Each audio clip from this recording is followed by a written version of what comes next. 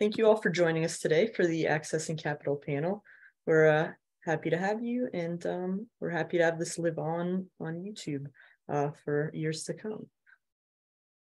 As some housekeeping, like I just mentioned, we're recording for folks to be able to view this in the future. We would like you to mute yourself when you're not speaking, and also throw your questions in the chat. Simeon and I will monitor the chat and make sure we get to all your questions within the presentation. After the workshop, I will send an email with contact information for our program, as well as for all our presenters, as well as links to resources that we talk about and copies of the presentations, including these introductory slides. So without further ado, I'd like to introduce my colleague, Simeon Geigel. Thanks, Sophia. Appreciate it. Welcome, everybody, and welcome again to the Accessing Capital workshop. I'm thrilled to have the presenters here and folks that are here to learn more about them. I just want to take a moment to talk about the Microbusiness Development Program. I know some of you are already familiar with our program, but for those who are not, we work with low to moderate income Vermonters. And the program was started back in 1988.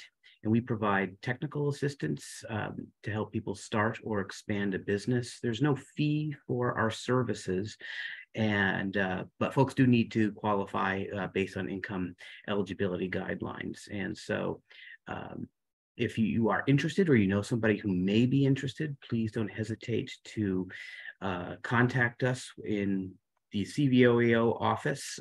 We have 3 counselors, myself, John Gergley, and Pacific Sangayuva. You can see their contact information below. Just to reach out, it's as easy as just calling or emailing us, and we'll just ask you a few questions to get you qualified and share some information about our program to make sure it's the right fit and what you're looking for. So feel free to reach out whenever you're ready. So there are a total of 5 micro businesses around the state, and each micro business oversees a certain set of counties or territories. And so each micro business falls under community action agencies. So around the state, you can see that there are the different programs here. We've got Brock covering Bennington, Rutland. Capstone covers Washington County, Lamoille, East, and West Orange. CVOEO, my program, covers Addison, Chittenden, Franklin, and Grand Isle. NECA up in the Northeast Kingdom covers Caledonia, Essex, and Orleans, and SEVCA in the southern part of the state covers Windham and Windsor. And you can see the different contacts for each organization there. And once again, as Sophia mentioned, this information will be provided to you in the follow-up email. You can also learn more about our program and connect with these individuals and the different organizations listed above at the mbdp.org website. Okay. So I do like to make a point of providing other business resources to folks. We've got a lot of great resources in our area. One of our presenters today, the first one at the top here, Burlington's Business and Workforce Development Department, works with businesses in Burlington, and they will elaborate on what they do more. There's also the Center for Women in Enterprise, Mercy Connections, the Women's Small Business Program, the Vermont Small Business Development Center, the federal program, the Small Business Administration, and finally, the Champlain Valley SCORE. So I would definitely like to take the opportunity just to welcome all of the presenters from each of the organizations that will be presenting today. We have Abby Solomon from Community Capital of Vermont. She's a loan officer there, and I've worked with her over the course of time, many different times. And so I know that she'll be elaborating on their services. We've got Ben Green from the Vermont Community Loan Fund. Again, have worked with Ben a lot as well, and look forward to learning more about his program and him sharing with you, of course. Johanna Schneider with the Burlington Workforce Development Program, as well as Will Clavel, and I'm excited for them to share more about their program as it's new. And so welcome, everyone. I really appreciate you taking the time to share information about your program. Obviously, this will live on in a recorded format and will continue to help others for as long as the internet is up, which I guess is eternity. So I will turn it over to the Burlington Workforce Development Program first, followed by Community Capital, and then the Vermont Community Loan Fund to present. So Will, thank you, Simeon. Take it away. You bet. I will share slides. One moment. All right. Good morning, everyone. Thank you for joining us. My name is Will Clavel, the Assistant Director of Business Development for the City of Burlington's Economic Development Office, and I am joined by my colleague, Johanna. Hi, everyone. As Simeon said, I'm the Small Business Support Specialist working with Will to support Burlington businesses. All right, well, we got our slides. You can take it away. All right.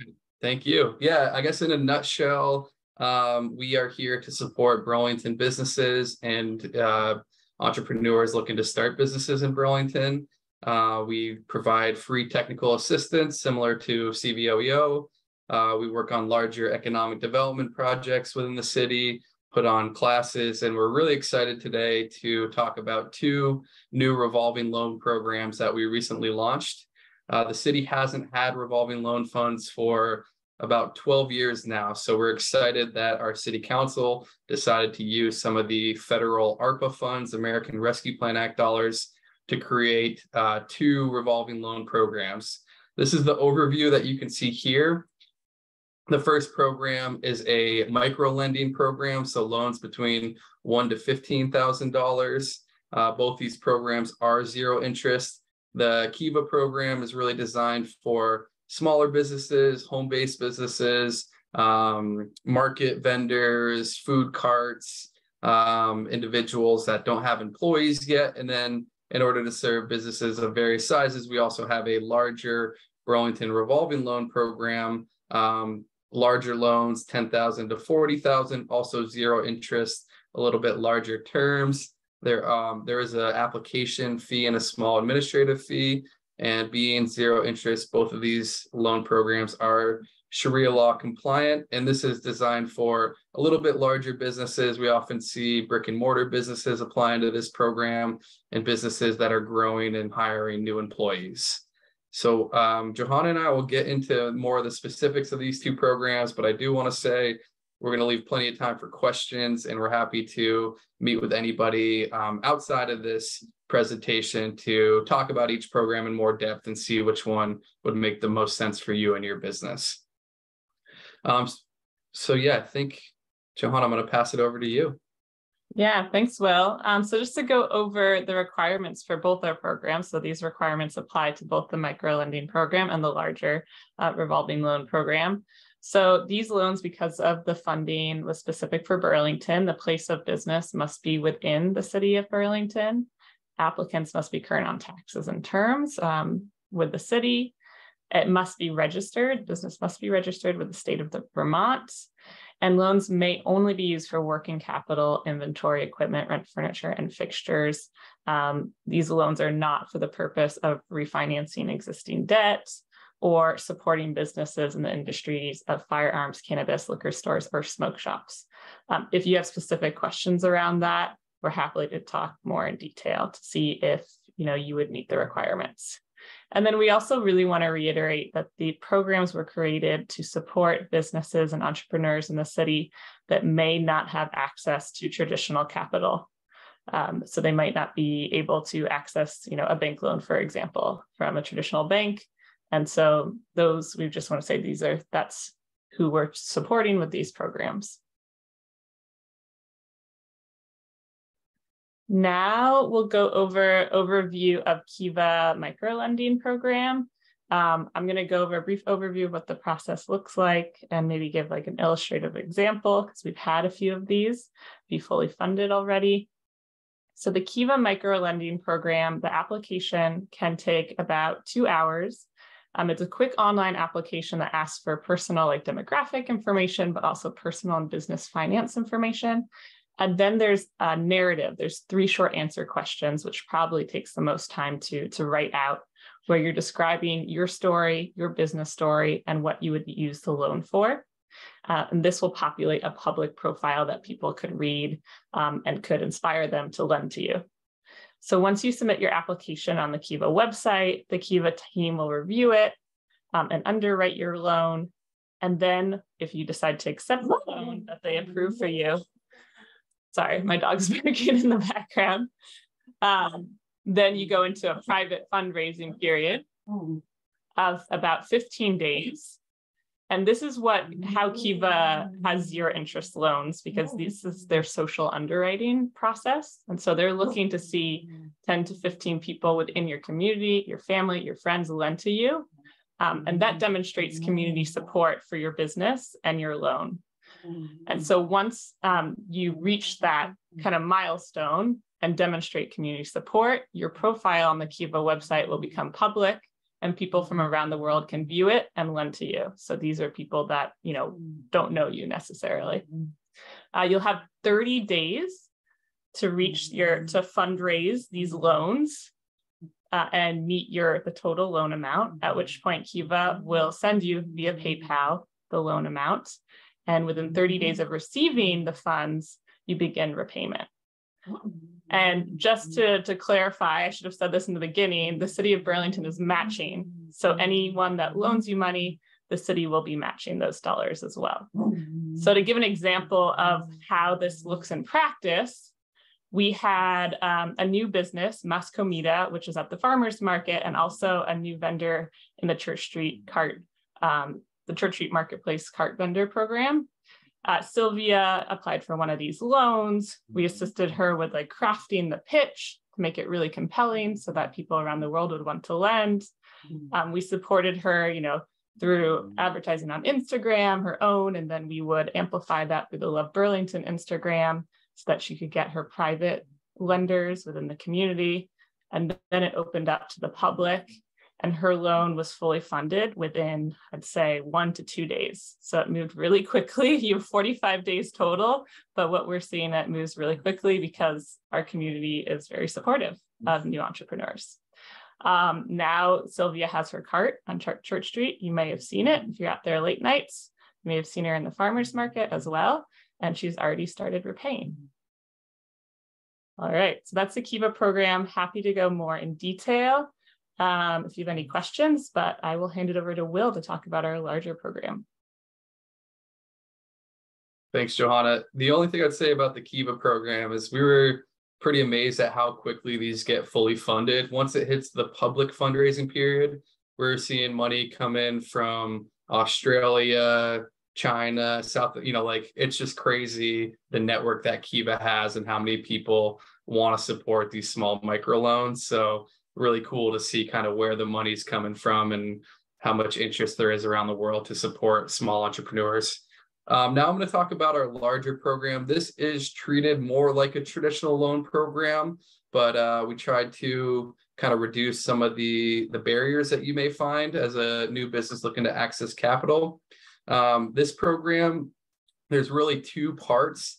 The first part is really a qualitative evaluation. We are looking to see, what your business would use the loan for, but we really want to see, sustainability impacts, how this would support women. Is this a women-owned business or a business that is hiring women or catered to serving women? How this would support the BIPOC community. Is this a BIPOC-owned business or a business hiring BIPOC employees? And then just kind of the commitment.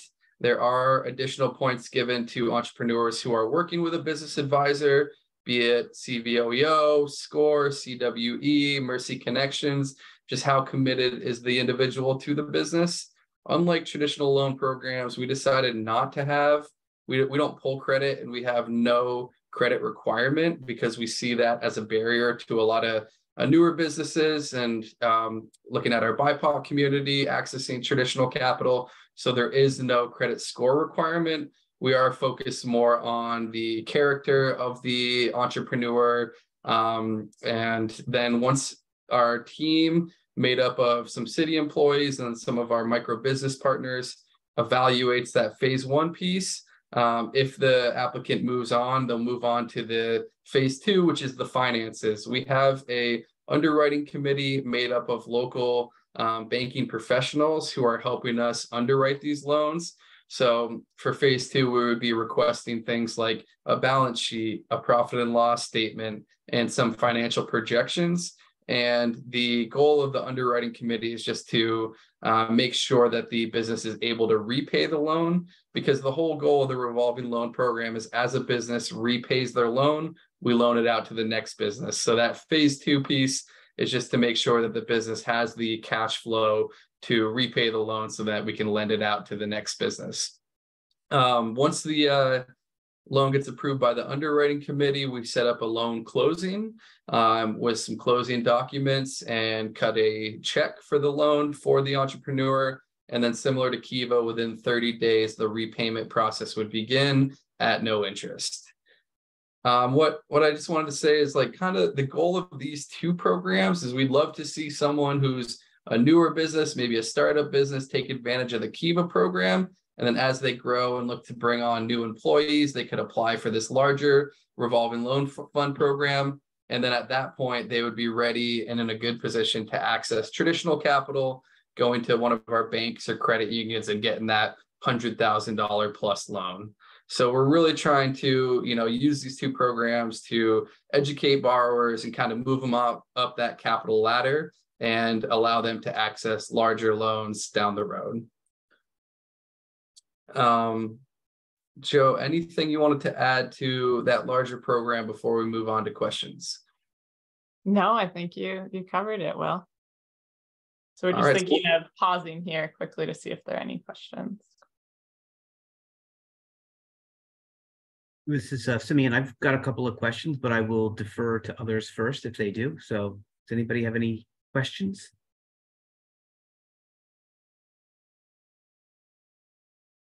Nope. Okay. Well, I'm just curious, would you mind just bouncing back to the first slide where you kind of gave the overview of both programs? Yeah, 1 second. Great.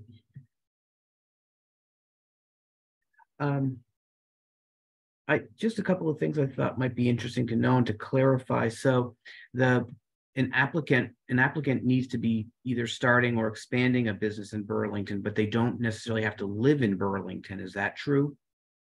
That is correct. Yeah, thank you for clarifying that. You do not have to live in Burlington. You just have to have, a Burlington presence, whether it be a spot on Church Street for a food cart or a brick and mortar or a home-based business would also qualify. So yeah, you don't have to live in Burlington. Okay. Would, not to put you on the spot, but would attending the farmers market also qualify, the Burlington farmers market? Yeah, I think the way that we are looking at this currently is the majority of your business being done in Burlington. If you are more of a market vendor, which I know is a little bit tough to quantify, but if you did like one market a year in Burlington and primarily do business in other towns or states, then we would not qualify that as a Burlington business. But if you were only in the Burlington farmers market or the majority of your business was done in that market, then we would consider that to be a Burlington business. So there's a little bit of nuance there. Great. Thanks, Will. Didn't mean to complicate it for you. No,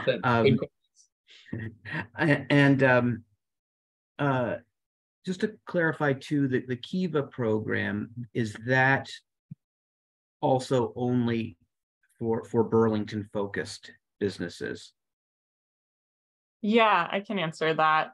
Similar to the other program, it is only for Burlington businesses for our support in applying and also for the city matching. However, as we have shared with some businesses that are outside of Burlington that are interested, Kiva is a global organization and anyone can apply for a zero interest loan via Kiva. It just won't have the city matching. And we won't, because of how our positions are funded, we won't be able to support them in that application process. Okay, that's good to know, helpful. Rhonda's asking, does South Burlington count? Sadly, it does not. Sorry, Rhonda. Okay. I also wonder, can you explain a little bit more about Sharia law and why that's important to mention here? Yeah, absolutely. So we've worked with over the years a number of Muslim-owned businesses that practice Sharia law, which due to their religion doesn't allow them to take interest-bearing loans. And so that's part of the reason we worked with two brick and mortar Muslim-owned businesses in town as we were designing this program to make sure that they would be able to apply and access these funds. And so we've structured it at zero interest and the program the way we did in order to be able to serve, you know, many of our Muslim-owned businesses that can't take on traditional loans that have interest. That's great. That's great. I know that's been a missing component for a while now in the community. So that's great to see that acknowledged. Those are all the questions I have. Any other questions from people or follow-up before we turn it over to Community Capital?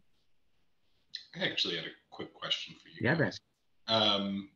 For the Kiva microlending program, if a business is able to raise $15,000, would you match $15,000, or you would match up to $15,000? So if they raise 10, you would match 5,000.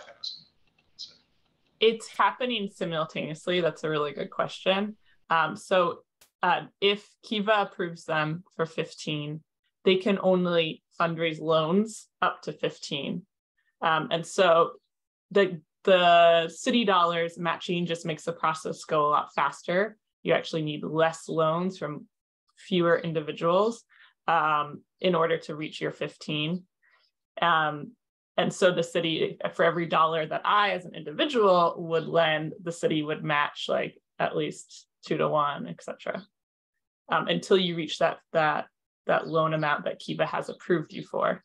One side note that I should add is that should you not reach the loan amount you're approved for, then you do not get anything.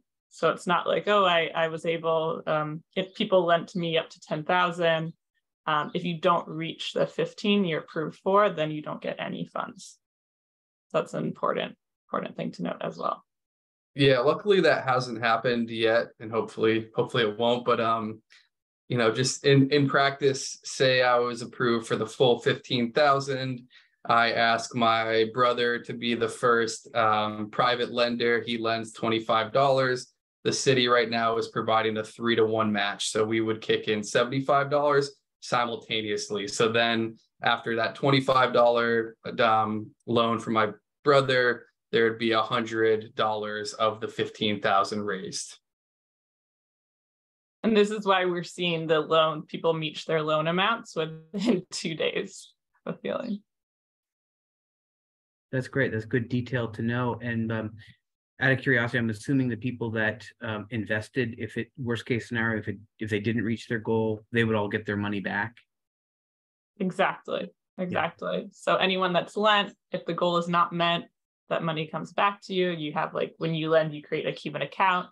And also when borrowers start repayment, the lenders are repaid in small monthly increments as well into their Kiva account. And then you can either, withdraw that, or you can lend to a new borrower.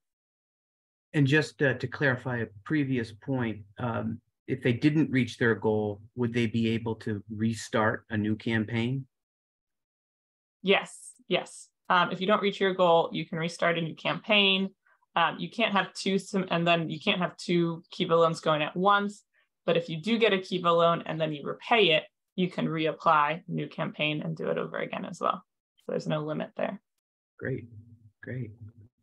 Yeah, from the loaning perspective is actually pretty cool. I testing this out, loaned to Sylvia for her food cart on Church Street. And yesterday she made her first repayment. So I think it was like $2.10 repaid back. But as she continues to repay, she's paying off the friends and family, the city that matched, and the public, everyone on the Kiva platform. And so that money will slowly be repaid back into my account, and then I can choose to loan it out to the next borrower on Kiva. Or you could always choose to transfer the funds to your bank if you wanted to take the funds out. That's great.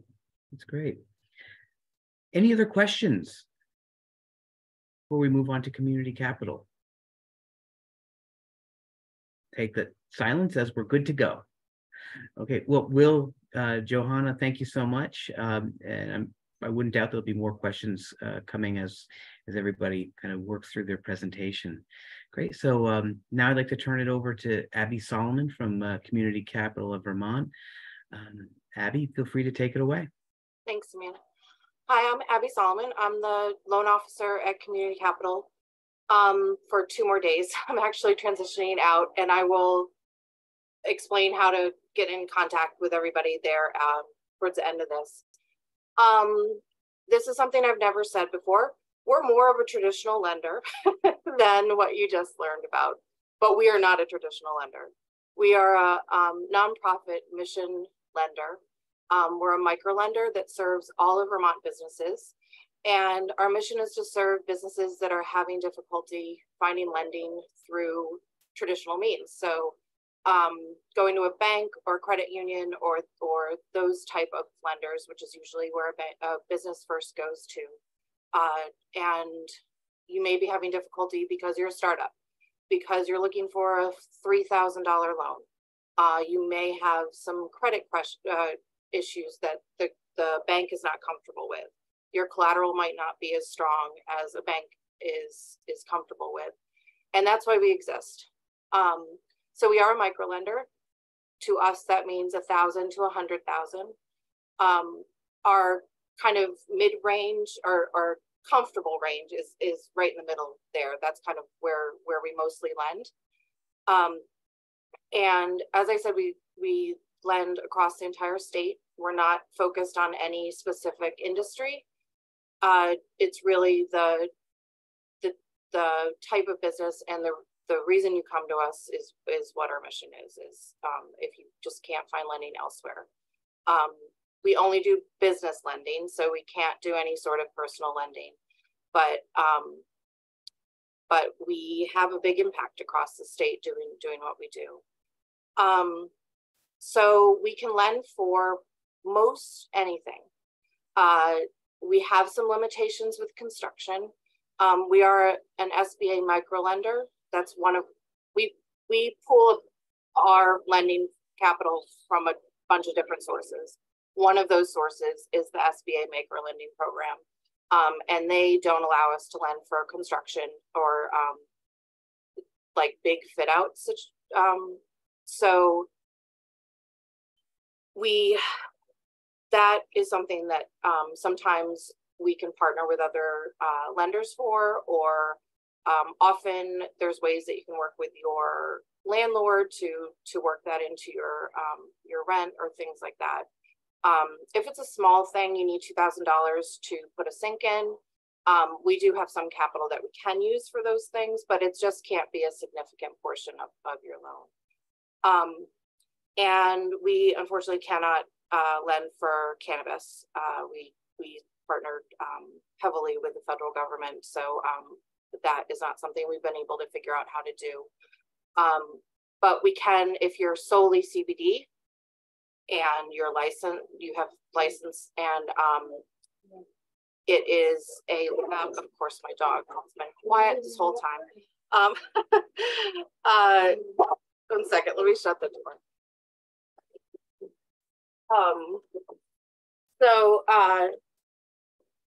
So we have been able to lend for CBD.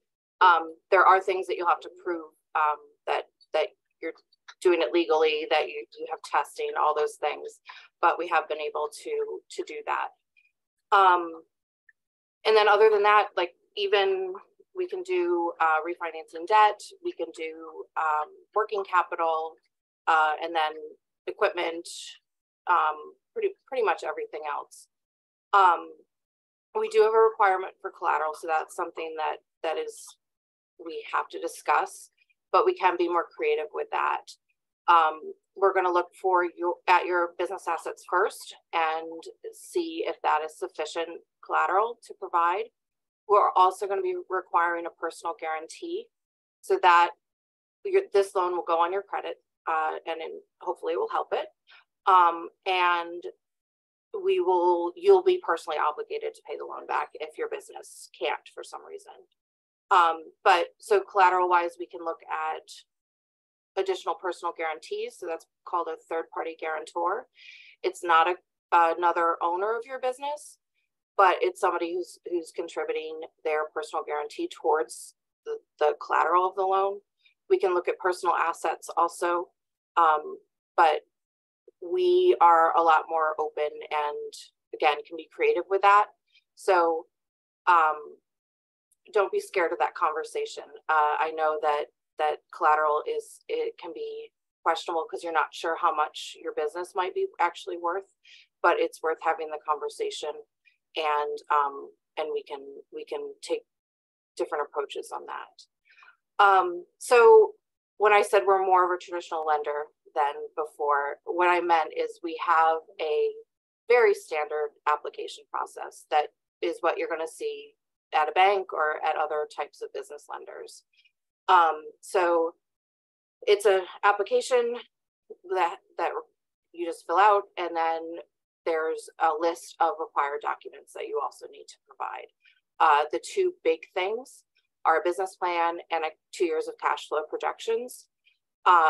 So that's where working with someone like Simeon or SBDC can really help put those together and make sure they're strong and ready to submit when you're ready to submit for an application.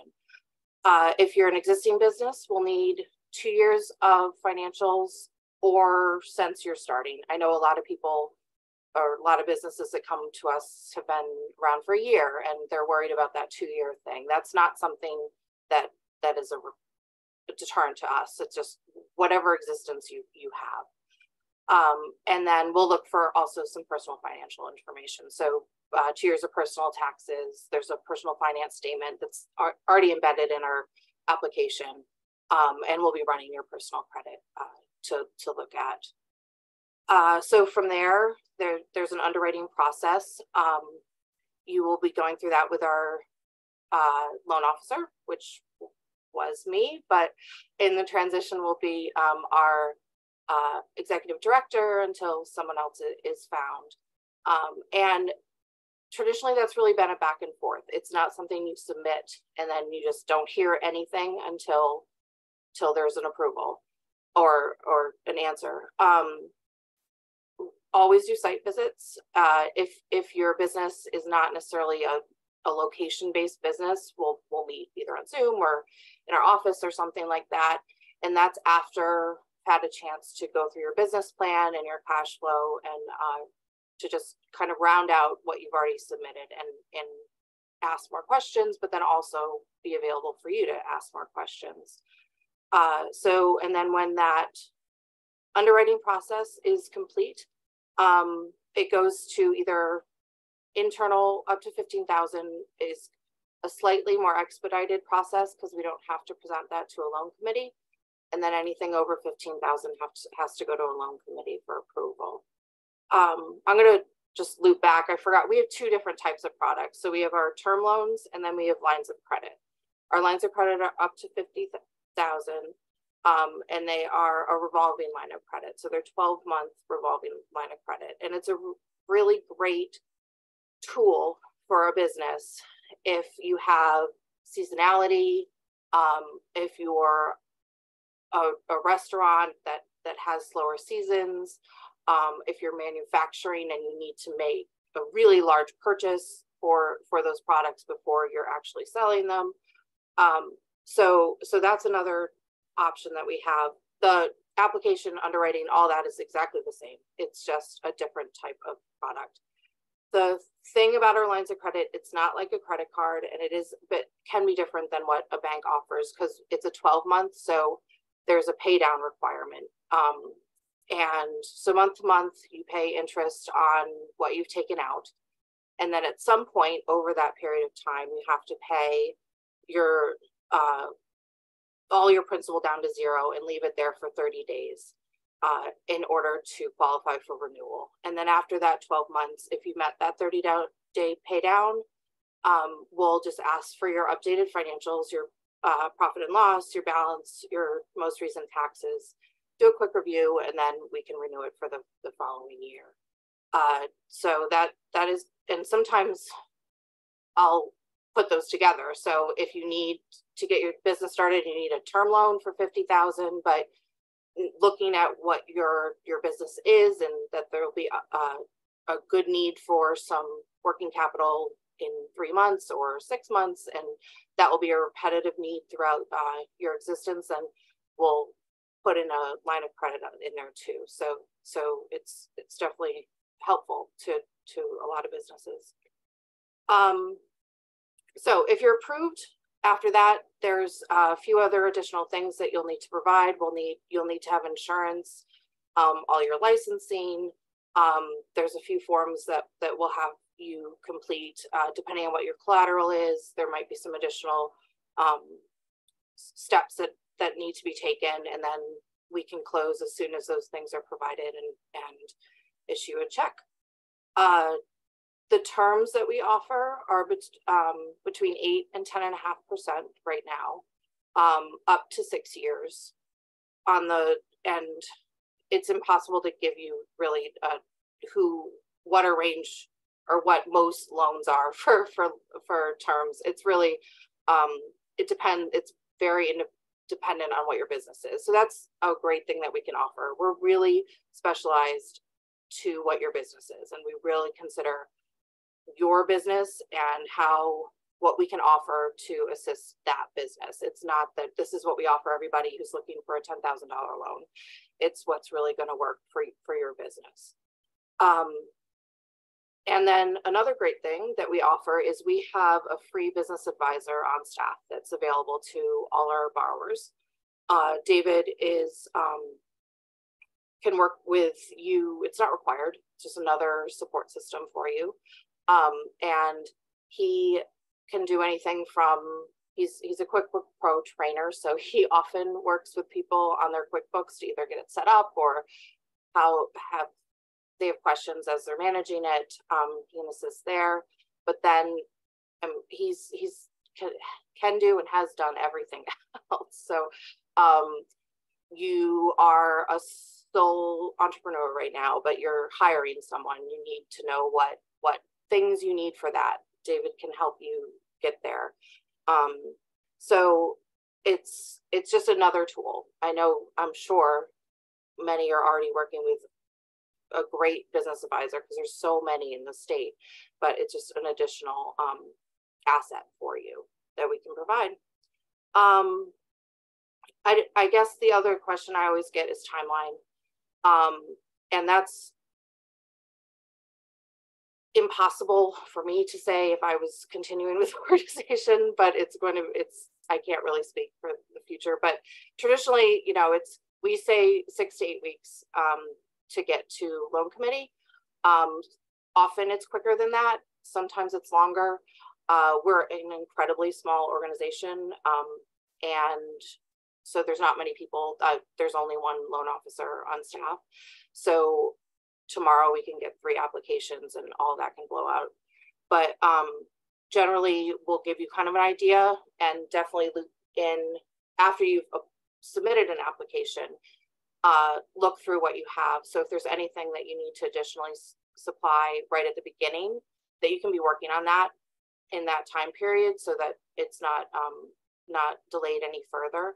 And then when we are actively underwriting, that at that point can give you a firm, more of a firm timeline. And usually when I do a site visit, I already know what loan committee, if your loan has to go to a loan committee, I'll know that date. So you'll have that date in mind at that point when we have that. So quickly, I'm just going to show you how to connect with us. Our website, let's see here, is pretty easy to manage, but we have this loan inquiry form here. And this isn't our application, but it's a plug and submit. So it just has some information about what your business is, where you're located, and contact information. So just go through this. The starred ones are the things that we need you to fill in, and then submit this. And then this will go directly to, at the moment, it will go directly to our executive director, who is managing this. And then he'll get back in touch with you and go from there. Some other resources that I can show you here. So our business application it's a 10-page application. It's actually pretty simple. It's a fillable PDF. This is also on our website. So contact information, financial, what you need. But the useful, well, all of it's useful, but a checklist that we have, and this really reflects what a lot of business lenders are looking for, is on the first 2 pages of it. So this first page has anything if you're applying for a loan under 5,000, and then if you're applying for over 5,000, all of these things are needed. So this is just a reference as you're putting together, if you're going to be applying for capital, and it's definitely what we need. So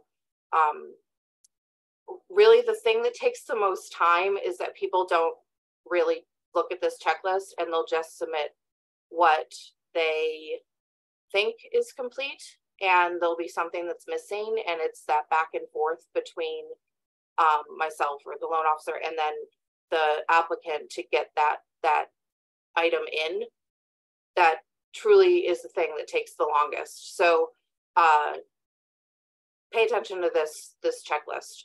It's definitely will save you time if you have everything on this when you submit it.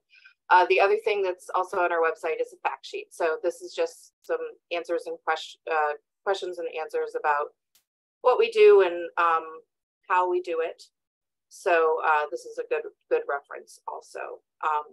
And I can put all this in the links in the chat. And so that's that. I can definitely answer any questions. Does anybody have any questions for Abby? You can either just unmute yourself and ask, or you can put it in the chat. Either one will work.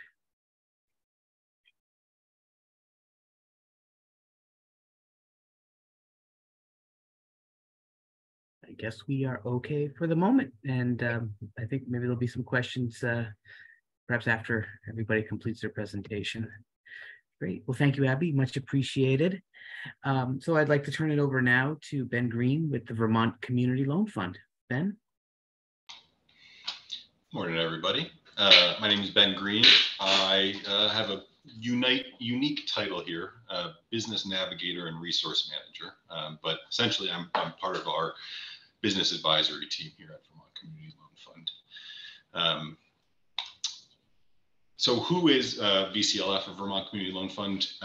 We are a nonprofit. I guess I'll caveat everything by saying we are very similar to community capital. So there might be a lot of things that Abby just kind of went through that I'll probably end up repeating. But we're a nonprofit community development financial institution, also known as a CDFI. And our goal is to create opportunities for local business owners with the intention of fostering healthier communities and financial stability for all Vermonters. We provide pretty flexible financing and business advisory services to communities who have historically been excluded, both illegally and legally, from commercial lending. Our primary work is with local businesses. We also work with a lot of early care and learning providers, community organizations, nonprofits, and larger affordable housing developers. And as of May of 2023, our organization has approximately 318 outstanding loans worth about a total of $31.5 million.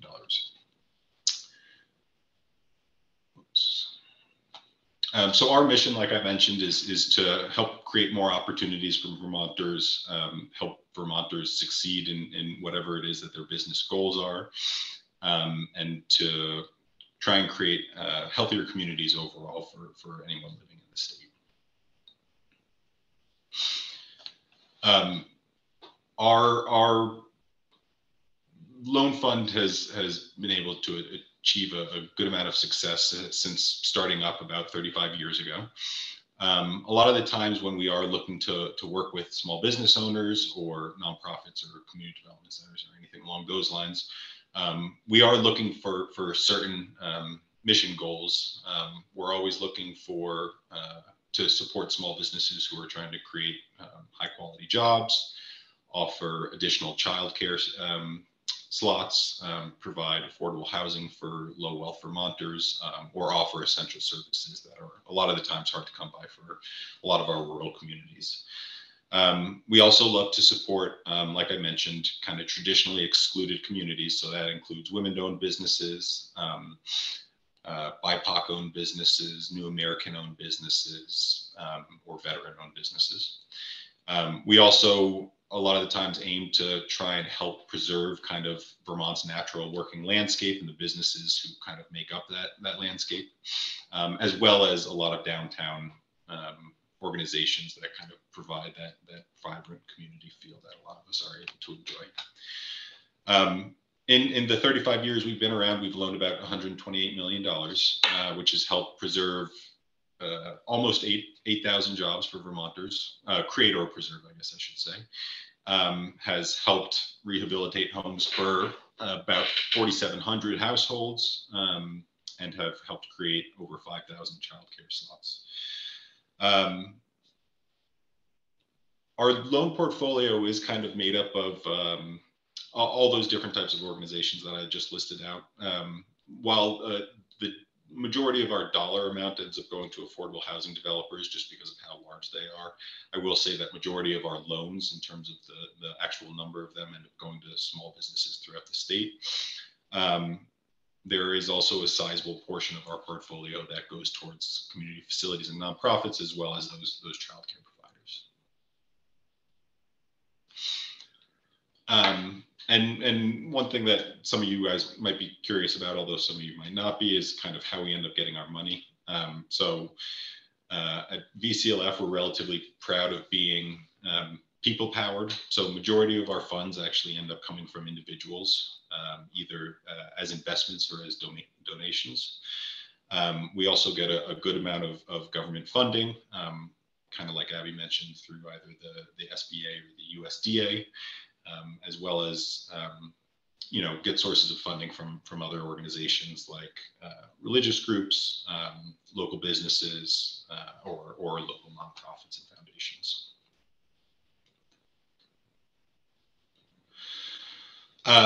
We do have a variety of loan programs. I kind of just ended up including on here some of the loan programs that I thought were going to be most specific for this group, or most applicable, I guess. Ben, I'm sorry to interrupt you. Do you want to share your presentation? Oh, geez, sorry. I've been going through the whole thing thinking I was. That's okay. No, that's okay. Great, thanks. There we go. Thank you for that, Simeon. So we do have a couple of different loan programs that I think would be applicable for this group. The first is kind of just our general business loan program. It's really meant for any Vermont-based business.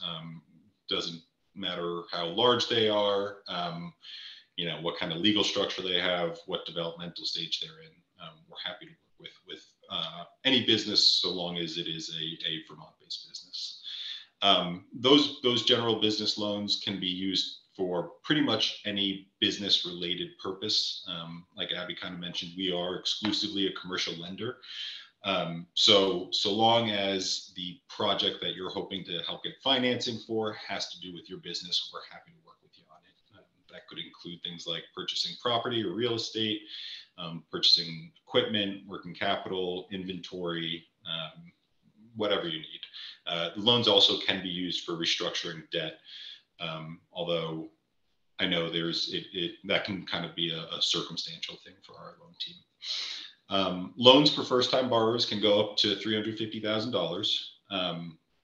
Although again, that's going to be heavily dependent on kind of some of the applicants' unique characteristics. And loans can be as small as you want. I don't know if we've ever done a loan under $1,000, so I would kind of guess that that's our minimum amount. But for our general business loans, we're pretty flexible on that point. We also have some other specialty programs. So one of them is our Trails Loan Program. That particular loan program is specifically intended for businesses or organizations that are geared towards Vermont's outdoor recreational industry.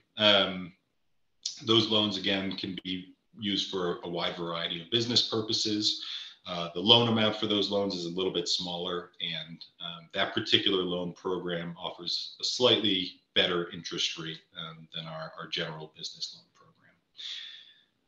Another program I wanted to touch on, even though it's actually currently not active, is our Justice Forward Fund loan program. That loan program is a newer product of ours. It was originally launched in September of last year. It's specifically meant for Vermonters of colors and new Americans. The loan program is a little bit unique, and at least for our organization was a little bit more of a game changer. It's a little bit more in line with some of the other loan programs that have been talked about here already. Those loans are maxed out at $40,000. They have no fees associated with them. Interest rates vary from 0 to 3%. And again, those loans can pretty much be used for any business related purpose with the exception of refinancing debt. When we were designing that particular loan program, our goal was to help preserve wealth as much as possible in communities who kind of traditionally had wealth extracted from them, at least from the lending industry. And like I mentioned, we're not unfortunately currently accepting applications for that loan program. We had actually run through our funding for it over the course of about 9 months. Our goal is to try and relaunch the program with some minor tweaks to it sometime later this year, hopefully in the fall. And when we do that, I'm sure we will announce it as much as possible to the world. To touch on some of the other aspects of kind of all of these applications for any of these loan programs, generally speaking, we are going to ask for a pretty standard set of documents. So it'll include things like the application itself. We'll usually look for 1 year's worth of financial projections. We'll ask for a balance sheet on the business, and if the business has a lease, we would ask for that as well. And lastly, we'll generally end up asking for at least 1 year's worth of tax returns, both business and personal. There are, depending on which loan program you apply for, some other things we might end up asking for. So for our usually we'll ask for a business plan, although that's not required for the Justice Forward Fund loans. We might also end up asking for up to 3 years worth of historical financial information, as well as additional years of tax returns.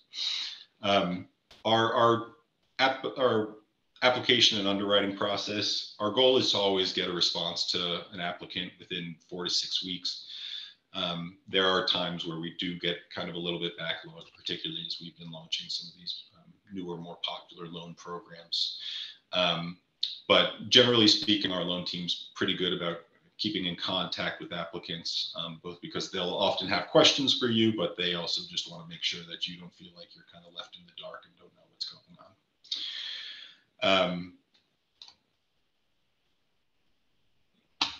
So I have a couple slides here for a couple different of our borrowers.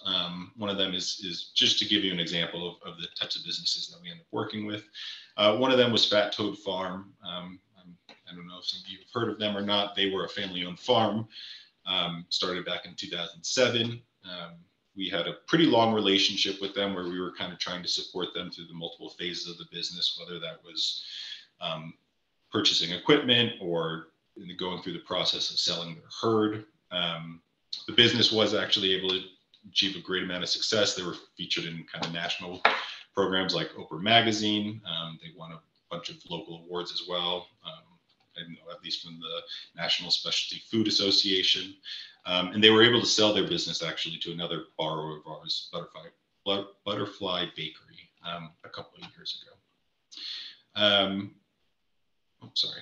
We also work pretty regularly with, like I mentioned, affordable housing developers. Our biggest one of our our biggest borrower, I guess I would say, is Champlain Housing Trust.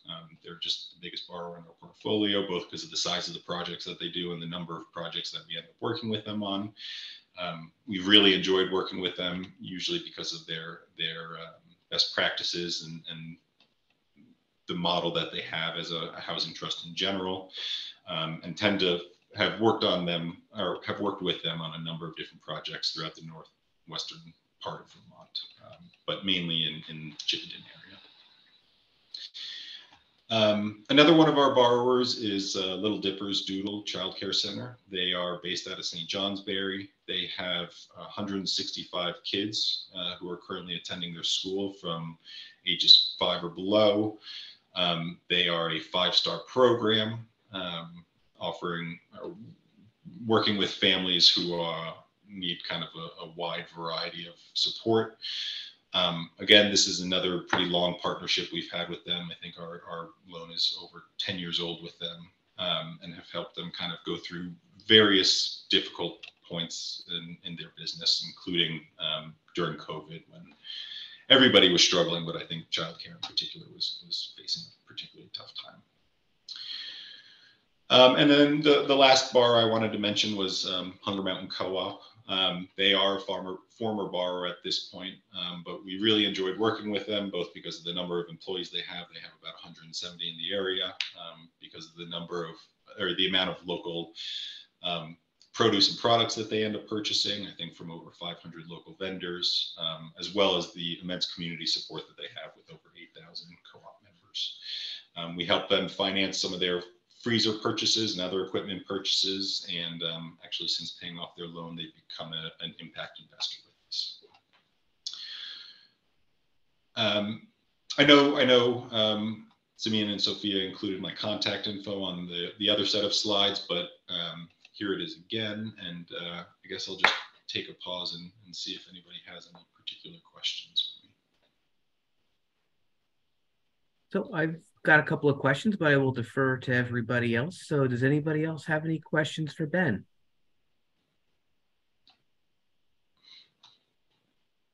Okay. So and a couple of questions for you. So I know that we've collaborated with different clients before. I'm wondering if you can kind of share the additional benefits of working with VCLF. So if somebody comes to you and they're not a borrower yet, but they may need help, and or they become a borrower, how are you able to work with them to help them move forward? Yeah, so on top of providing what I would consider pretty flexible capital, we also have free advisory services similar to community capital. So our business advisory team, which right now is just me, although we're on the verge of adding a second member, is able to work completely for free with any interested applicants or any existing borrowers of ours. In some cases, we can actually continue to work with you well after you pay off a loan with us. And generally speaking, we're able and willing to work with anybody who's interested on really any business-related projects that they might be tackling. So I can do anything from working with you on helping fill out a loan application, to writing a business plan, putting together different types of financial statements, all things that are kind of geared towards the general application process. But I'm also happy to work with you on other things like setting up a bookkeeping system or putting together a marketing plan, figuring out how to go through the hiring process if you're an expanding business.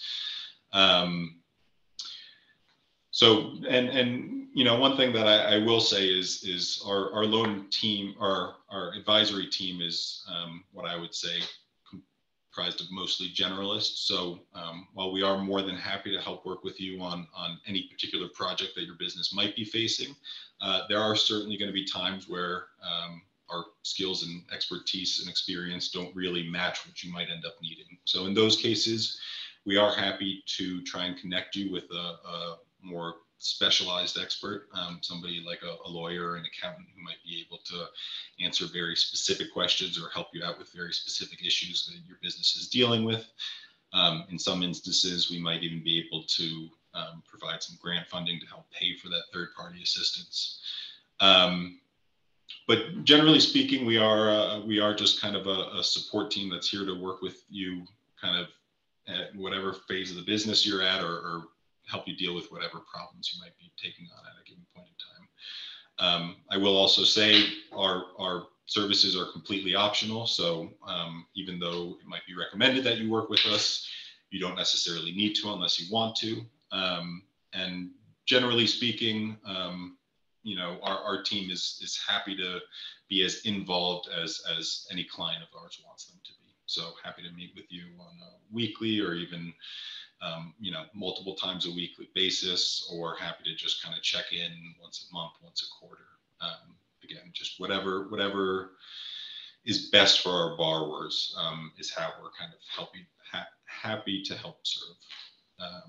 And I will also say, and I think this is probably true for at the very least Community Capital as well, our loan team is on top of just being very friendly, they are also a very understanding and flexible group. So if you are a borrower with us and let's say your business for one reason or another falls on hard times, or you're not able to ramp up or implement changes as quickly as you thought you might be able to, our loan team is always happy to talk, always happy to kind of rework the repayment process. You know, if the business needs it, maybe even you know, put the loan into a deferral period or something along those lines. I think our loan team mostly just cares about transparency and communication. So yeah, just wanted to say that about that as well. Great, thank you, Ben.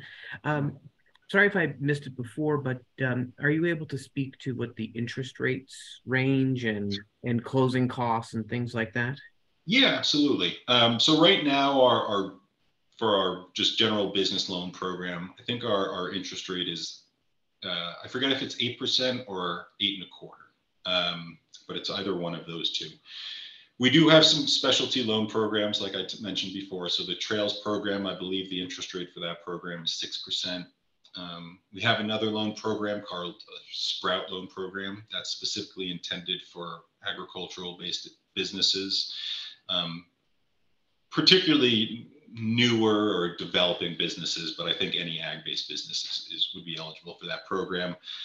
That loan program has 1% interest rates for the first year and then 2% interest rates for the remainder of the loan. Our Justice Forward Fund loan program has varying interest rates, kind of dependent on an applicant's personal financial situation, but interest rates for those can be as low as 0% and as high as 3%.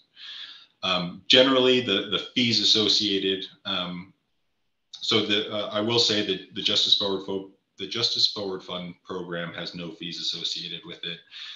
Some of our other, I think all of our other loan programs have generally a $50 application fee and then a 1% closing fee.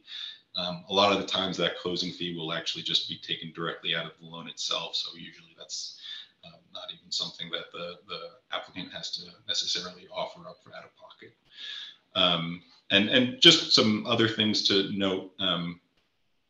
Again, I feel like I keep stealing from you, Abby, but we are a little bit more flexible than traditional lenders when it comes to things like collateral, when it comes to things like debt to income ratio, minimum revenue amount, minimum number of years in operation.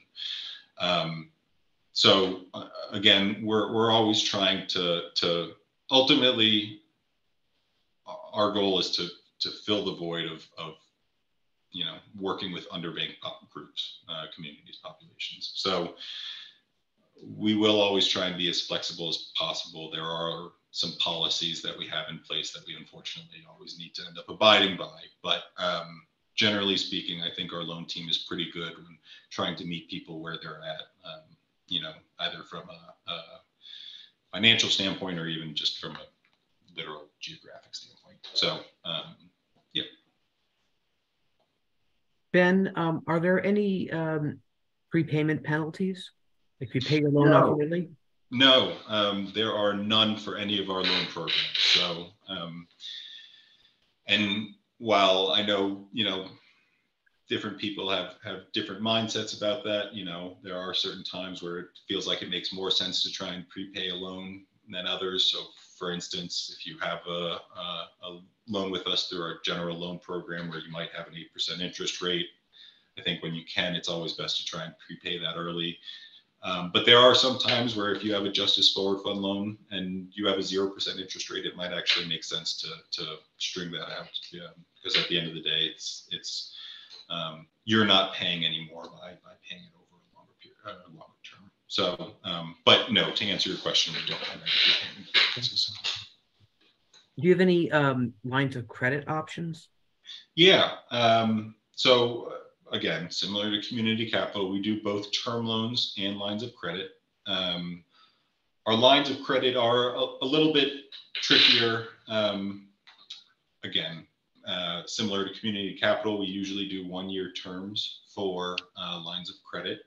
We are always happy to renew a line of credit with a borrower so long as they're kind of comfortable and able to stay on top of things and make the payments when necessary.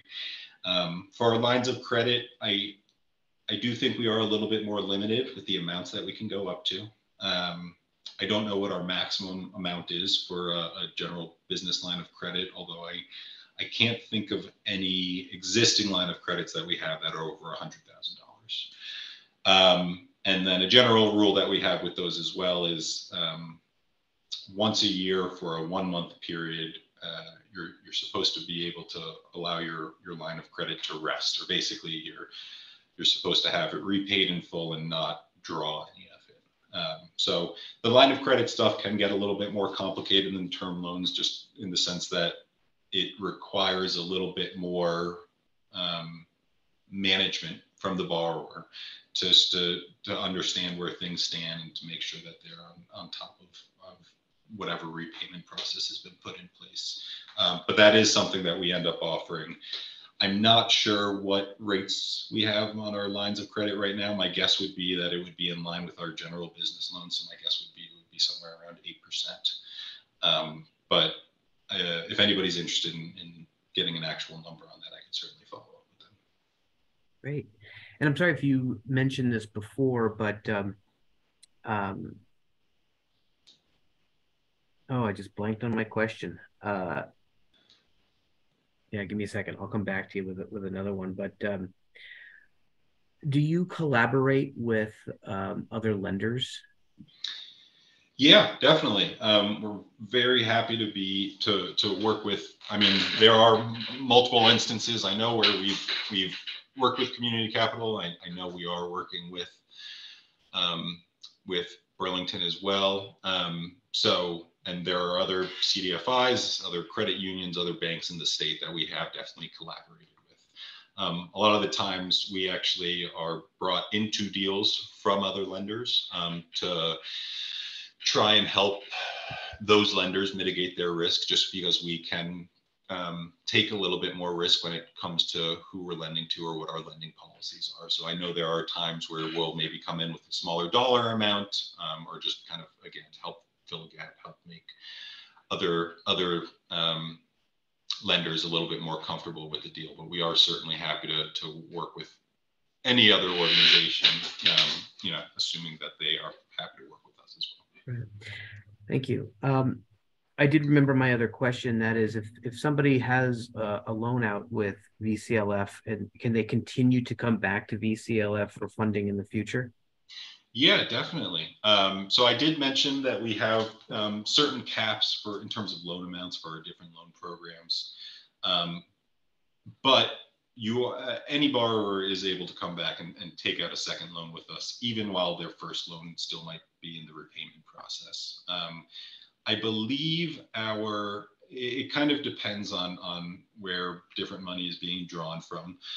So for example, if somebody ended up getting a Justice Forward Fund loan through us, we allow any individual business to have up to $40,000 worth of funding through that particular loan program at a given time. But in terms of total funding, I think borrowers can go up to $500,000 at any given point in time. And to be honest, sometimes it makes sense for applicants to start off a little bit smaller with us, both because it might just be more appropriate for their business, but a lot of times it also kind of helps you build that relationship with our organization, establish familiarity, kind of show us that you are a good borrower at the end of the day, and might end up making a second application easier down the line, sort of thing. And just to jump back to the lending with or partnering with other organizations on lending, I'll also say as an advisor, I'm more than happy to work with other advisors as well.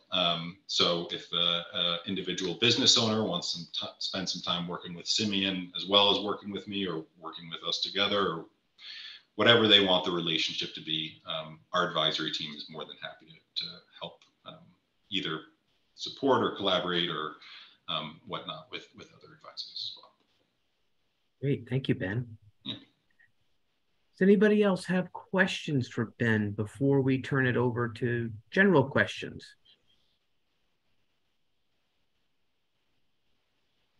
No? Okay.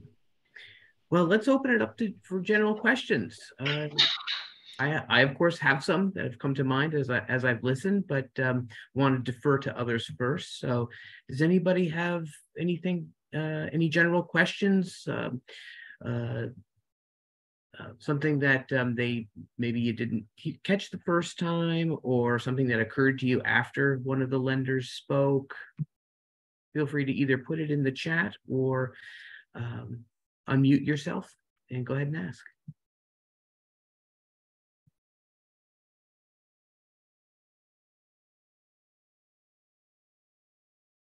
Okay, I will take that as a no. So I'll certainly take the opportunity to ask a few follow-up questions.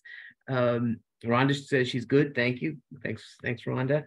I guess, just to circle back around to the other lenders. I know I asked Ben about how you might collaborate with other lenders, and for those that are not familiar, lenders might take a second position on a loan. So I'm wondering if you can each maybe go around and talk about your ability to do that. And for those who are not familiar with what second position may mean, maybe just define that.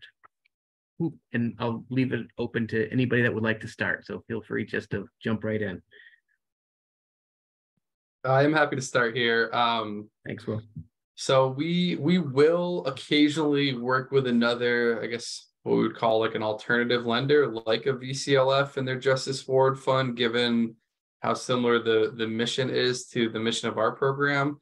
But since we are really not trying to compete with traditional capital, we recently had an application from a business that was approved for a $250,000 loan and also wanted to take out the max loan with us.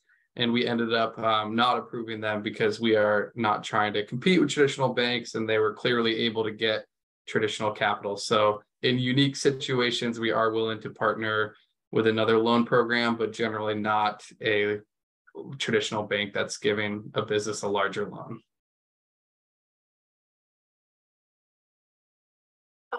So community capital as a micro lender, often we can't lend for the full project.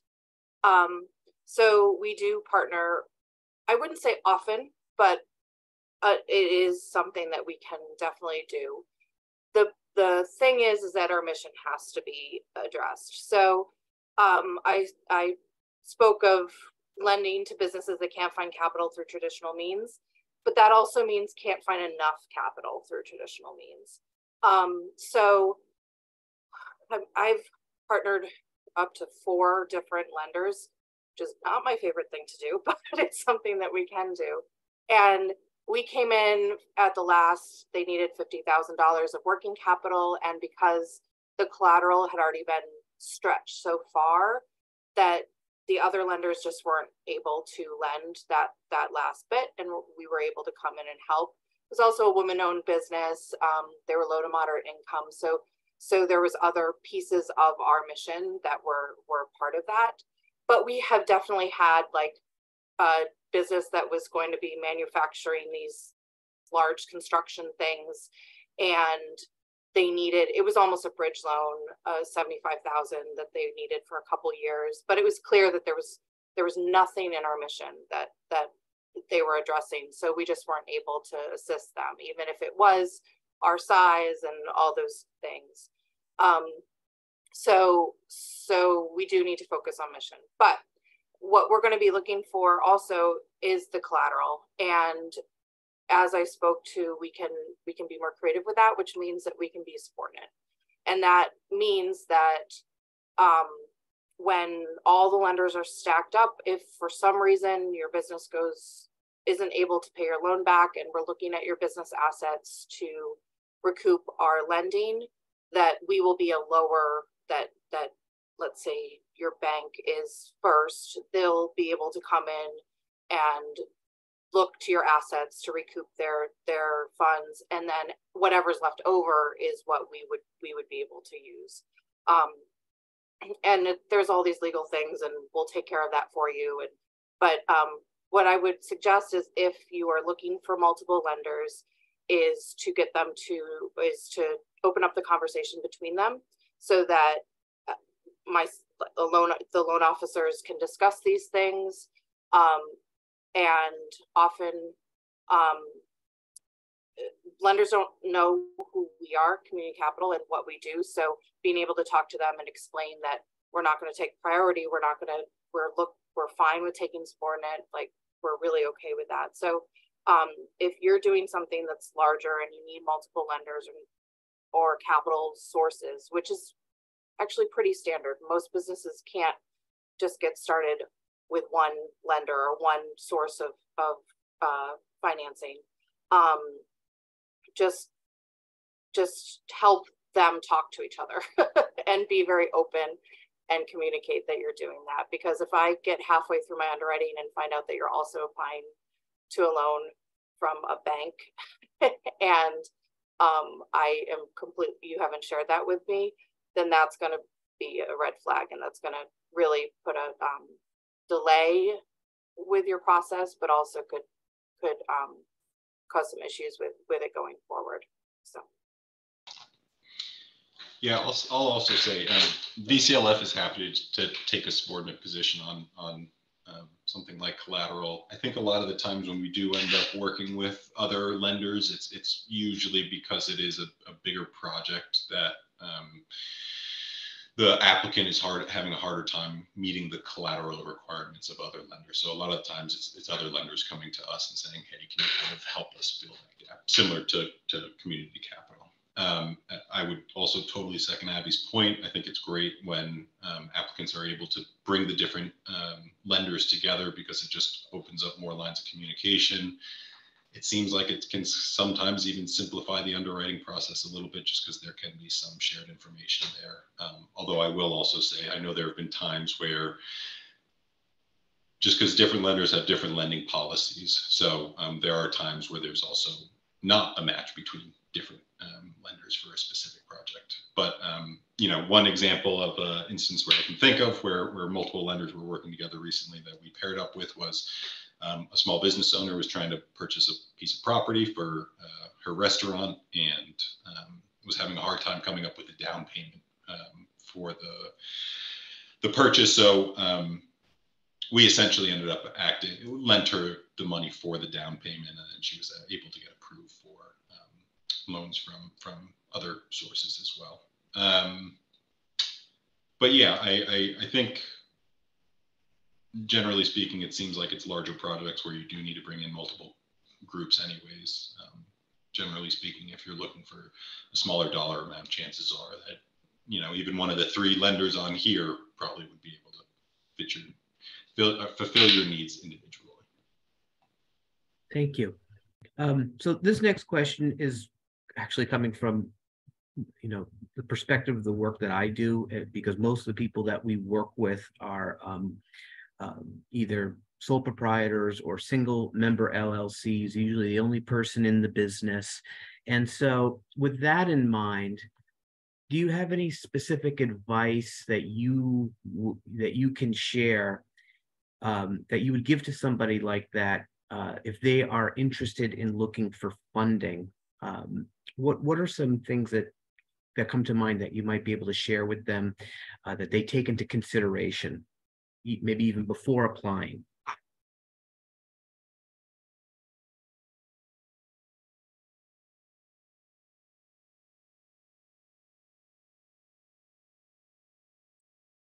Anybody I'm happy to jump in. This isn't specific to just sole proprietors. We work with a lot of businesses in that case as well. I would just say that Will and I would really encourage people to meet with us and like talk in detail about the various programs. We've got two. Sounds like other lenders on this panel also have various programs, just so that we can really help them like go through what's the best fit for them, and really go through the process and the timeline so that we're setting them up for success. But I think that's advice and something that we ask all borrowers, potential borrowers, to do, because it really helps in the long term. And you know, we don't want anyone to waste their time. You know, the applications are lengthy, and pulling together all the information is quite the feat. Right, thanks. Anybody else have anything to add to that? I can just jump in because I know Simeon, you and I have had these conversations before, and and it can be facilitated that way, or the reaching out is definitely vital. I think that even before you can put in your inquiry, but definitely before you put an application in, because it's a lot of work to do an application just to find out that you don't fit a mission or you're applying for something that we can't even lend for. But I know Simeon has connected with me, and we've done Zooms with people who are looking for money, and I give my spiel and then let them ask questions. And then it's nice to have your business advisor like Simeon with you, because they can bring up questions that you wouldn't even know to think about. So that's really helpful. And I've done that with SBDC advisors, and you know, a lot of advisors will do that. But even if you're not meeting with your advisor, people are taking in inquiries, like myself and Ben and everybody. We know what's the lending landscape is out there. So if I can't help you, I'm gonna kind of direct you in a direction, and it's not 100%. But you know, if I got a call from a business in Burlington, and I know that your product would give them a better interest rate, would be quicker, and all those things, like I'm of course going to reference them onto you. And so so talking is really important, and that's not just like alternative lenders like us. Bank lenders in the state are very open to doing that and to help you. And that's where we get a lot of our references is because a bank can't lend to a business for various reasons, but they don't want to say no, so they connect you. So that pre-talk, and really at any stage, is important, and will save you time and will get you to where you want to be, like the right lender. Thank you, Abby. Ben? Yeah, I would just say, I think it's helpful when folks have a little bit of a plan before contacting us. Not that you necessarily need a full written business plan or need to know exactly what your short-term or long-term goals are or anything like that.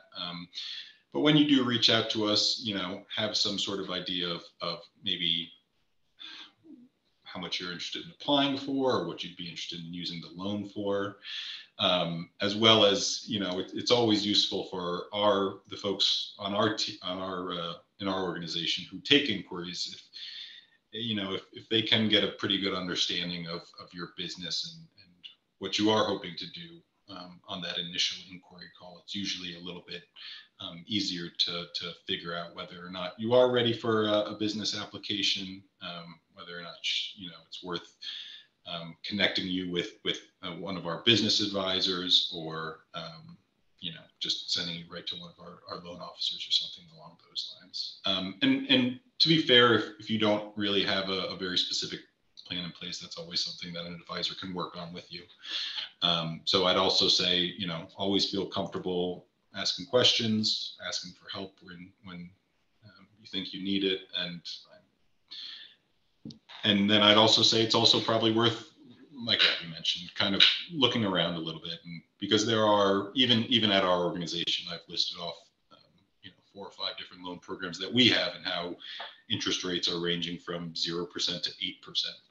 So knowing what's available and what's going to meet your business's needs and what's going to help your business, or what's going to increase the likelihood of success for your business. I think that's also really valuable to do as well. Thank you, and thanks for the unintended plug, Abby. I appreciate it. So I can say that I've been on Zoom calls and arranged introductory meetings with Ben and Abby over time, and I personally feel that has been really good and helpful for the client. I think that very often there's some a little bit of fear that comes with connecting with a lender. Most folks have not had the experience of connecting with a lender and having this kind of conversation, so it can be helpful to have just somebody else with some experience with that, knows what questions to ask and follow up and remind you about what was said. So that's something that we can definitely do, and I do with folks that I work with. And there's never an expectation or an obligation that you need to move forward. Very often it's an information gathering kind of scenario, and perhaps at some point down the road, after we've continued to work on aspects of your business, it'll become clearer if you want to move forward with funding, and then we reapproach the lender and kind of go from there. Some of the things that I would like to ask, I've noticed over the course of time with the folks that I've worked with, so I'll just throw out some general questions here, and just see what your approach is and thoughts are on these things. So for those that can do consolidated credit loans, how does that work with you, especially if they're if somebody's approaching you and they're single member LLC or sole proprietor, which they generally are with us, and so they've got business and personal expenses on there, but they would like to consolidate the loan. Can any of you speak to that, how you handle that?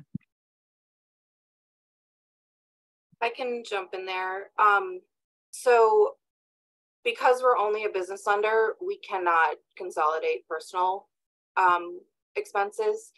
So if someone's coming to me saying that they'd like to consolidate a loan, that's the first thing I'll tell them, that they'll need to be able to prove that the funds are business expenses. And sometimes that's just too overwhelming and they step back. But we've had, this predates me, but it's a story that I'm sure they'll be telling at Community Capital for decades. Someone come in with bags of receipts, and the loan officer has helped them go through these receipts and classify them as personal or business. And at that point, we have that proof, we can possibly consolidate that debt. More often recently, we've been seeing online lenders, where Cabbage isn't allowed in Vermont anymore, but that type of lending, the quick, it's almost your like cash register lenders that have very aggressive terms and can be, I mean, a downfall for a business. And we've been able to help businesses get out of that because we're not doing the everyday draw, we're not requiring 90% interest, those type of things. And that's a lot easier to classify as business debt because it's very clearly business debt. So so that type of consolidation, it's not easy, but it's easier because we can classify it. So it really depends on what kind of the debt is, but we definitely cannot do personal debt. And you have to be able to prove that. Okay, so in that example, you could consolidate the business portion. Is that what I'm understanding? But yeah, if it's a credit, right? If it's like a credit card that you you are commingled, which I highly suggest you work on not doing that. Right. Side note. Then yes, we could do that. But also we need to make sure that it won't continue to happen. So we might require you to, and we've required businesses to provide monthly statements so that we know that you're not getting back into that, or close the credit card. I mean, there might be expectations of you for debt consolidation, because that's really the riskiest type of lending that we can do, because it's already clear that you've gotten into a situation with debt that you are unable to manage. So there are some additional requirements of your loan that isn't something that we would do with other borrowers, but it's really to help you move forward and not to repeat those issues. Gotcha. Thanks. Anybody else care to weigh in on that? Yeah, I'll kind of just echo everything Abby said. We can help folks restructure their debt or consolidate their debt, but it does have to be business debt. There are two people who I can think of right now who I've gone through like 2 or 3 years each of credit card statements, literally looking at every single transaction and trying to figure out what is what.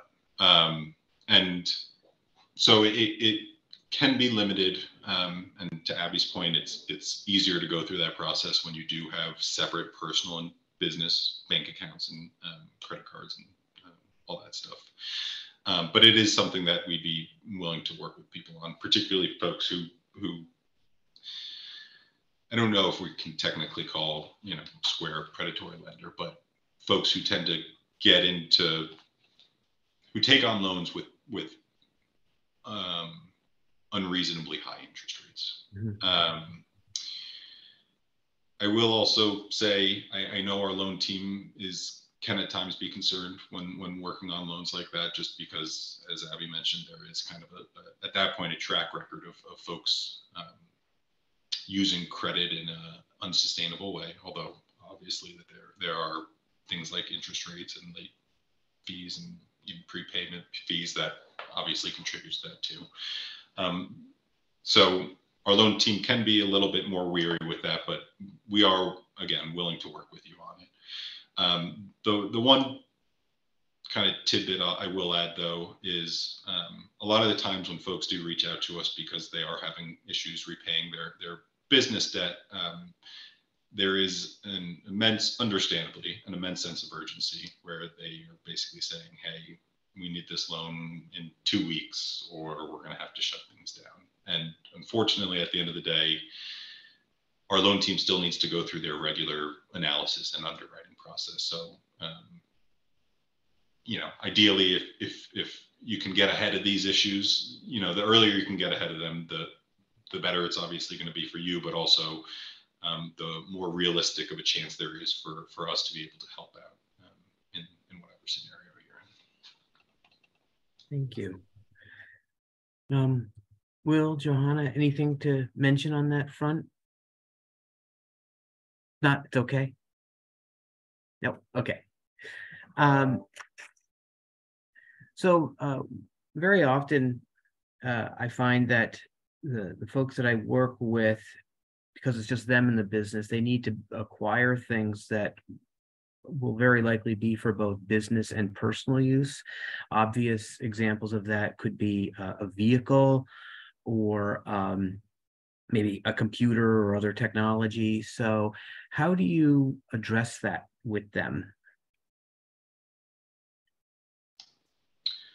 For us, I think our general, I don't think it's an actual policy, but our general rule is so long as whatever is being financed through us is going to at least 51% of the time be used for the business, we can kind of say it's a business asset. I don't know what sort of verification process our loan team goes through or anything along those lines to prove it, but I do know that, again, and I think this is largely because of the licenses we have and the regulations that we abide by and stuff like that, because we are exclusively a commercial lender. We just need to make sure whatever it is that we're helping finance is going to be at least majority used, if not exclusively used for the business. Great, thank you. Yeah, I would just kind of echo what Ben just said.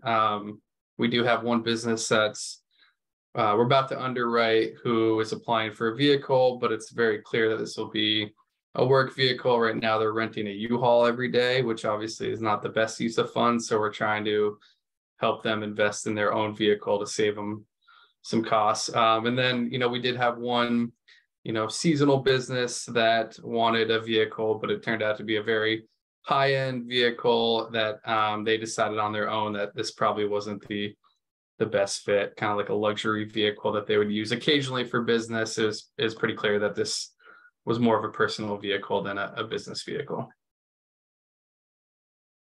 Thank you. So on the vehicle part, if it's very clear, like we bought a refrigerator van for a florist, like she might use it to drive down to the grocery store, but probably not. Then there isn't much requirements that we're going to ask of you, but we have had cleaning services that have looked to buy a vehicle that very easily could be a personal vehicle. So the federal standard is 80% of the time the vehicle needs to be used as a business to be able to write it off in your taxes. So that's kind of what we follow. And we've actually required people to provide logs to prove that. And that's both for the business's benefit, because then it will be a lot easier at the end of the year to write those things off. But then also if we ever get audited, and because we work with the SBA, we really have to prove that what we're lending for is for a business. So that's on the vehicle side. The other things like computers, like I understand that your computer is going to be a personal computer also. So that's not something that we're going to really concern ourselves too much with, as long as it's very clear that the business needs it. If you're buying, I don't know, a $10,000, $20,000 computer system, then yes, we'll need a little bit more security that is really what your business needs and isn't, I honestly don't know, gaming something or whether, but so it's very dependent on what the business is. And it's something we'll discuss and go over. And if you're not comfortable with it, then that's fine. You don't need to, we can move along, but if you're open to meeting those requirements, then that's great. Thank you. And I'm curious, obviously you get a lot of loan requests from businesses in different industries. Have you noticed where there's some industries, I don't know, restaurants come to mind, where you look for specific things, or you have concerns about, or you want to see specific things addressed? I know that may be a question a bit out of the blue, but it doesn't have to be a restaurant. It's just one example that I've used. Food-based business could be a restaurant, maybe not, but so just any industries that kinds of businesses that come to mind where you're like, generally speaking, we would like to see this kind of information from this kind of, if you're going to be operating this kind of business.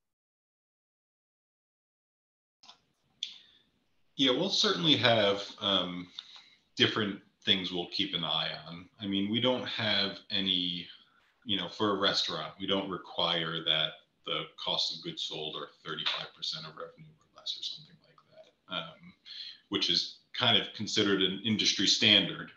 And we might keep it in mind when our loan team's doing their analysis. But if you're hitting 40 or 42 or whatever the number ends up being, it's not like we're going to say no.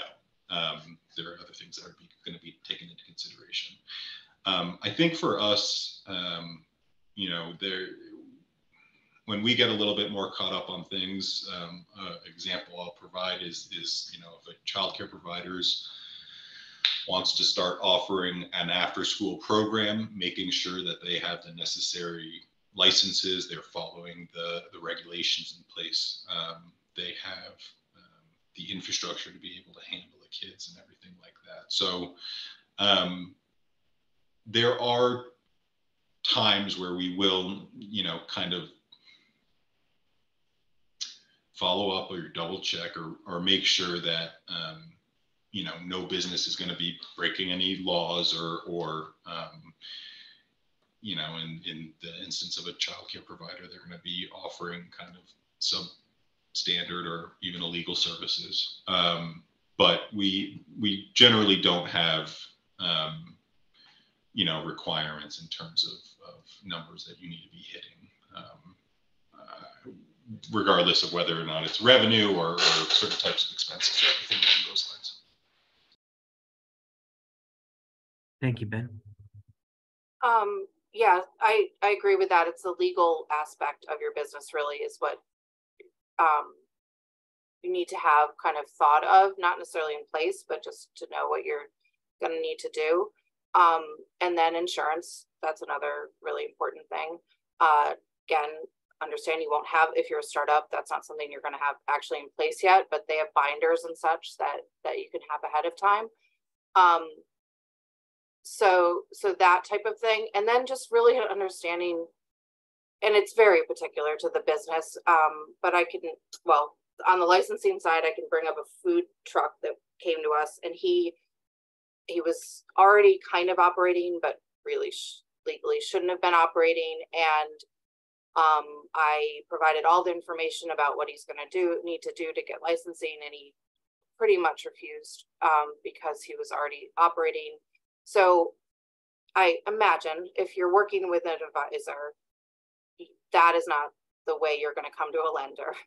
but make sure that, and what you don't know, you don't know. So that's why working with an advisor is really handy, because I'm currently working with a bar restaurant that's opening up, and he has no experience in it. It's what I call COVID dream, which I've had a lot of businesses come that are that way. And he, didn't even know about wastewater permits. But as soon as I brought it up, he started researching and figuring out what he needed to do. So you might not know everything, but be able to listen and then put into play those items. And then understanding like the financial requirements of operating a business. That's a really big thing that when I'm looking through a business plan or talking to a client, a potential, that if you are comfortable keeping your books in an Excel document, that's great, but you just need to be able to do that. We're not requiring you to hire a bookkeeper or even use QuickBooks, but understand that that's going to be a vital part of your business. That is just as important as understanding the licensing and the permitting and such. So those are really the big pieces that cover all businesses that I work with. Yeah, I definitely agree with what Ben and Abby said. We work with a lot of food-based businesses for our loan programs. When we're evaluating, we really like to see new types of food that Burlington may not have. So we funded an East African business, a Panamanian food business, which we get more excited about than like another burger joint downtown, just because we have a lot of them already. So from like our evaluation, we like to see new food businesses. We do have some requirements with our city programs, whether it be the CART program or food truck opportunities when it comes to insurance and having a health license through the Department of Health. So, those are just things that we require for a lot of City of Burlington programs.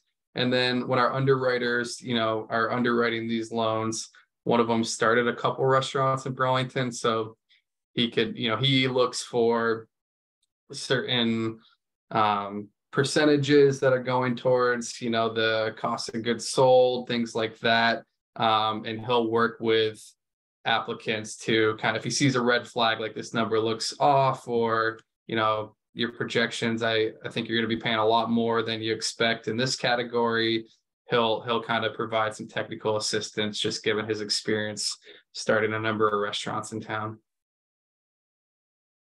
Great, thank you.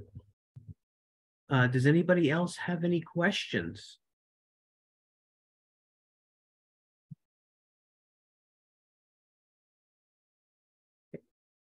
I'm curious, you kind of alluded to it, Abby. If somebody approaches you for funding to start a business and they don't have any experience in it, is that a red flag? And to what advice would you give them, and to what degree would you feel comfortable moving forward with funding if they didn't have experience in the business? It really depends on the business for sure. One thing that I consider a lot with startups, and well over 50% of our portfolio is startups. So that's really primarily who we work with, is coachability. So understanding both what you've already gone out and researched, and then how open you are to suggestion and then support. And that's that, because with a startup, the financials are important, but there's no way to confirm them. So the story and the dedication that the business owner has already put into developing it is really important. I'll go back to this bar example. He's never even bartended before. So that was definitely a concern. I was completely going to move forward, but he independently, through advice he took from a business advisor, picked up like 2 shifts a week at a bar in the evening. And it's like blown his mind. He had no idea. So it's not something that I would not move forward with, but if you have no experience, and that's not necessarily like you've owned a business and you're putting together a business that is doing something different that you've never done before. I'm saying like no experience at all. You've never even made something in your kitchen that you're going to start selling. Like that isn't a no-go for me, but it also doesn't necessarily support your ability to be successful, or at least even be able to pay back your loan, unless it's clear that you put in that research, and that can come through in a business plan, in a really good cash flows, in the conversations that you're having. I mean, from inquiry stage on, that I'm considering that the whole way through with a loan. So yeah, it really depends on the business that you're doing. It's very particular, but definitely it's not, everyone has to start somewhere. So I mean, that's again a reason why all of us lenders exist, is because going to a bank, that's not, I can't say they won't support you, but often they won't. So Thank you. Yeah, I'll add, it's not a red flag for us necessarily. To Abby's point, it does sometimes help with the narrative or the story around the business owner themselves. And from an advisory perspective, I think if anything, I would take it more into consideration, just because, like Abby said, you don't know what you don't know. And even if you, we'll just keep running with the restaurant stuff. Even if you're a great chef and you've worked in the kitchen before and you have a lot of the technical expertise and experience that you would need to open up and manage your own business, a lot of the times opening and running a business doesn't actually involve a lot of the stuff that you've worked on your entire life. There's far more administrative and operational stuff that you end up having to deal with than a lot of the times you expect, or also a lot of the times, more than you want to. So from my perspective as an advisor, I'll definitely take that into consideration. And particularly if I'm working with somebody, I'm filling out something like financial projections, realizing they might not be aware of all the different expenses they're going to have to end up paying for, and how costly they can all end up being, or kind of tidbits like that. So it might end up coming into play with the application process, but we are more than happy to work with fresh, brand new startups. It's just sometimes not, sometimes newer business owners need just a little bit more support when starting things off. Thanks, Ben. Will, Johanna, do you have anything you'd like to add to that? No? Good. Okay. Yeah, I'll just kind of mention, like Ben, from an advisory point of view, I'll strongly encourage people to learn about the business before going into debt, because so they're more clear on what it is they're planning, they're going to do. So that could take the role of getting a job, right, or job shadowing, or interviewing, or certainly researching. So those are some basic things and conversations we might talk about if somebody finds themselves in that position, because we want somebody to go into a position where they're more likely to succeed. And if you're going to move in a direction because you love doing something, and you're willing to go into debt for it, then it just stands to reason that you should learn more aspects of the business, because you won't just be doing the things you love to do in it. So those are all the questions I have. I know we've kind of come right up to the end of the workshop today, but does anybody else have any questions, comments before we wrap up?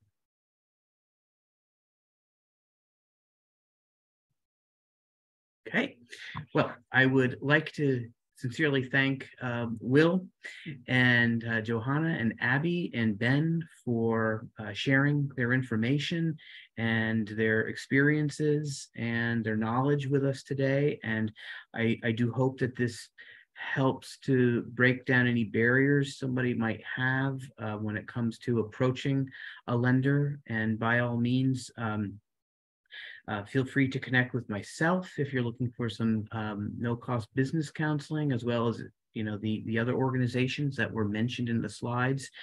To that end, Sophia is going to be emailing everybody the presentations from today, which will include the contacts for everybody that was on the all the presenters today. And by all means, we encourage you to check out our other upcoming classes, and you can check those out on CVOEO.org and click on the learning link and be able to just scroll down to microbusiness and check out our upcoming classes, as well as our pre-recorded classes. And I believe Sophia will include that in the link as well. And again, I would be remiss if I did not thank Sophia for all her work. She is an incredible asset to us and just kind of makes these classes happen. So I couldn't do it alone. So thank you, Sophia, so much for all the help and support. I really do appreciate it. Well, thank you, Simeon. I really appreciate all the help that you provide in organizing these great panels. Great. And as Simeon mentioned, I'll send a follow-up email likely tomorrow morning when this video is done uploading and processing. And thank you again to everyone who joined us today, and thank you to our presenters. Yes, thank you. And if the presenters don't mind just hanging on for 1 minute,